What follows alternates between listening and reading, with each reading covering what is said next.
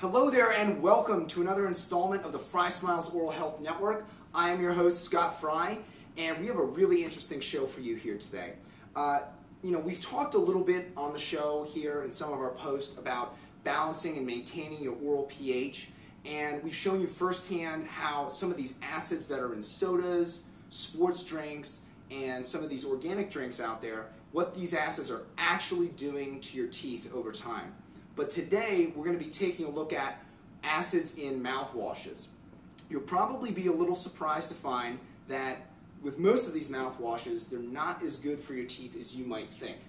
Obviously, the claims on the bottles here of being anti-gingivitis and whatever, obviously these claims aren't unsupported, but they're really not giving you the full truth about what these mouth rinses are doing to your teeth and gums.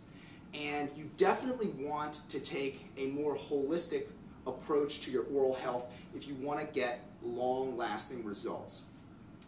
So the major problem with these mouth rinses is actually their acidity. And that's there to preserve the shelf life of these mouth rinses. But naturally, since you're going to be swishing with them for 30 seconds to a minute, you should be pretty concerned with the level of acids that are going to be in these mouth rinses. At least I am anyway. I went ahead and grabbed 2 armfuls of as many mouthwashes as I could carry, and I sat around here with my handy pH meter testing the pH of all of these mouth rinses. And you'll probably be surprised to find that actually the worst and most acidic mouthwashes were some of these all-natural mouthwashes like Tom's of Maine. And those are actually pretty comparable with their pH being down around 3 to gargling with diet soda before you go to bed. So that's not too great for your teeth.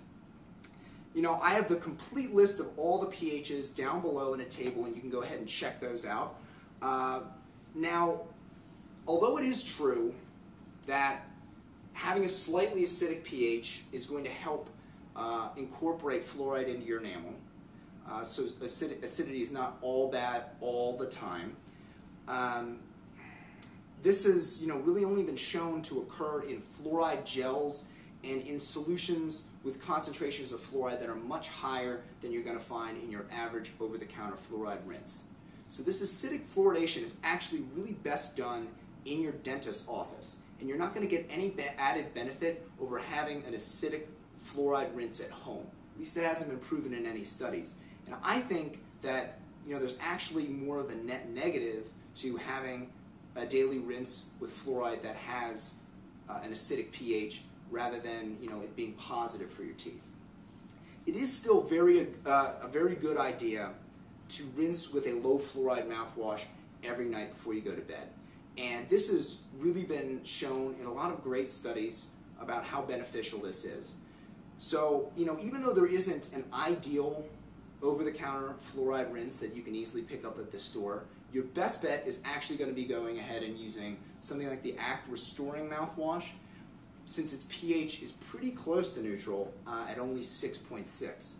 If you're going to be using a mouthwash without fluoride at home, you really don't want it to even be touching your lips unless it has an alkaline pH, like the rebalancing rinse that we discussed on our episode 2 weeks ago, or if you're going to be using something like the TheraBreath, which is actually a pretty good alternative to that rebalancing rinse if you don't want to make one at home yourself. Using one of these acidic rinses without fluoride is actually going to put you at risk for acid erosion of your teeth, and the frequency of acidic events is also that you have throughout the day also determines the type of bacteria that's going to grow in your teeth. So you really don't want to add in any more acid to your day than you already have. If you go ahead and do that, you're really going to find that some nastier bacteria are going to grow because there's an environment there that's going to facilitate their growth as opposed to keeping them in check. So anyway, that's our show for today. I hope you learned something. In future posts, we're really going to be talking a little bit more about some of the topics we introduced today and going into greater detail. But as always, share this post with as many friends as you possibly can so we can get the word out. And I'd love to hear in the comments below what fluoride mouth rinse you used to use as opposed to what you're going to be using after listening to this post. Thanks.